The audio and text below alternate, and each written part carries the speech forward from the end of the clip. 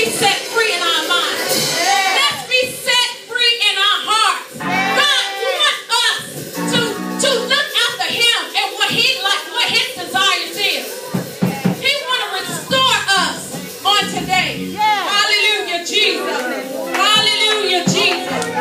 Then you go back, even looking at this lame man.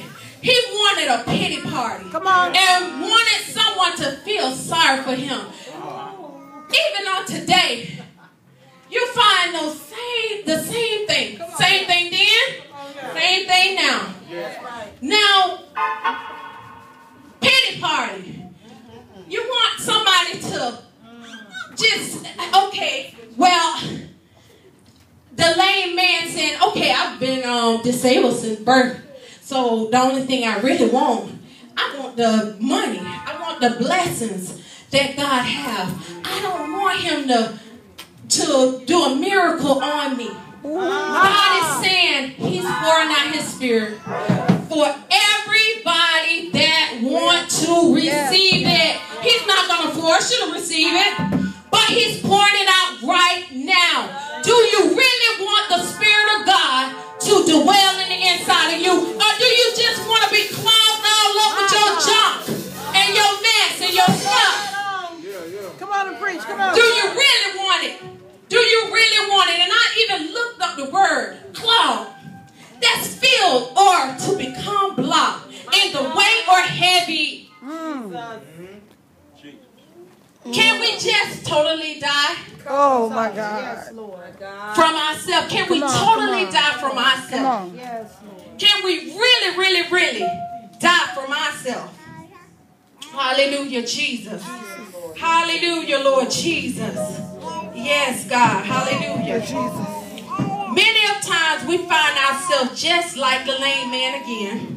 You are so spiritually crippled. My God. In your mind, until your mind is so clogged up and want to be free, but you do want what you want to do, and you want to do what's pleasing unto yourself and what seems to be so good to your flesh.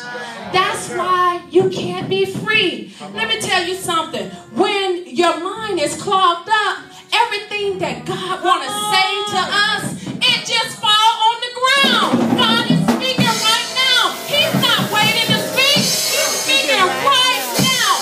And if your mind is clogged up, if your thoughts is so focused on what you're going through, you will never hear from God. God is saying, open your mind up.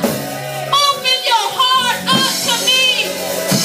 I want to speak to you. I want to guide you. I want to tell you your next step. But instead, you are so spiritually clogged up. You don't even know I'm right here. You don't even know I'm right here. God wants to let us know and see that he's here for us. Everything in you matters to God. But you allow your own self to be in your own stuff and go through your own things until you can't allow God to release you My God. from being free. It's time to be free. Let your mind be free. God ready to free you. How can I be free? Okay, I'm going to show you right here. We're going to go in the Word. We're going to go in the Word. Let's go to Romans 12:1. Come on now.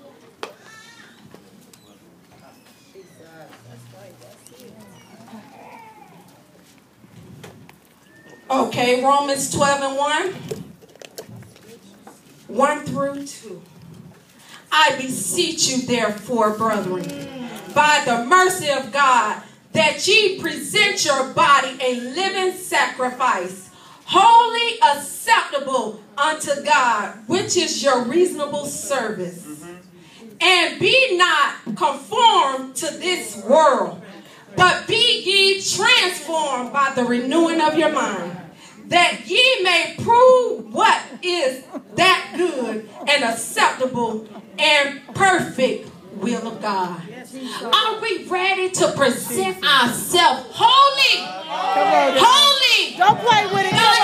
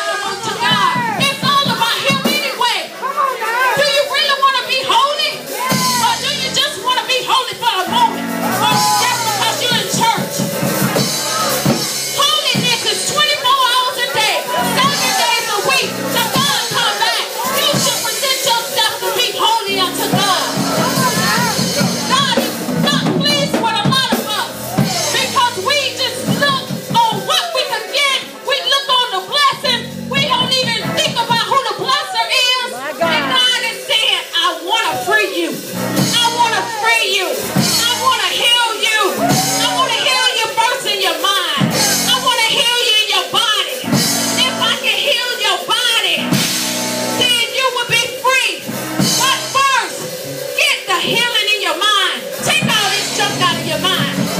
Release it.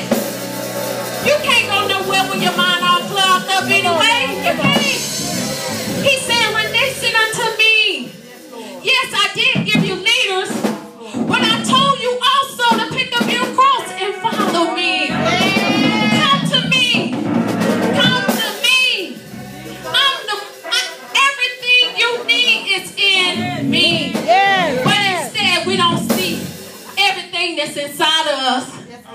We don't see it because we can't see anyway, because our mind is all crippled. Our mind is all clogged up. We can't even understand. So that's what God is saying. Let it go. Release it. Give it to me. I want you. I want your mind. If your mind is on God at all times, you will understand what he's saying. That's why so many people so messed up in the mind, and they say, oh, I can't live this lifestyle. I just can't do it. Because number one, your mind is just so clogged up. Second of all, check yourself.